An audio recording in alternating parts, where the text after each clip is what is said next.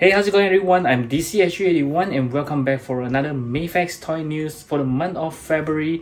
And this month itself, we are talking about two figures from the same movie, John Wick. Okay, so let's start with the John Wick from chapter 3.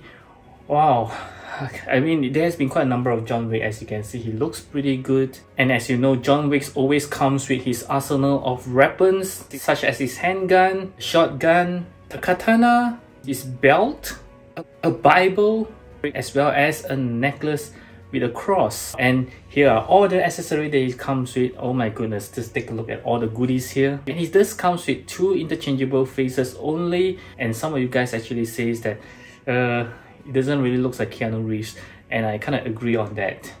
And the next one we'll take a look about one of my most awaited one is Caine from John Wick chapter 4. Oh my goodness, just look at him looking so cool with the shades on. And of course, here is a pictures of him with his walking stick or cane. They have actually hidden a sword within it, and it looks very cool. I just like this picture whereby you can see he holding his cane and the guns together, as well as his movement sensor on his left hand. There are so many cool poses of him, and as you can see, without the shades, wow, oh my god, he looks just like Donnie Yen here.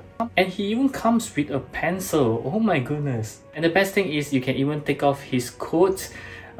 This looks a little weird there, but I'm not complaining. So as you know, he just comes with two interchangeable heads, one with the shade and one without, and here are all the accessories that he comes with.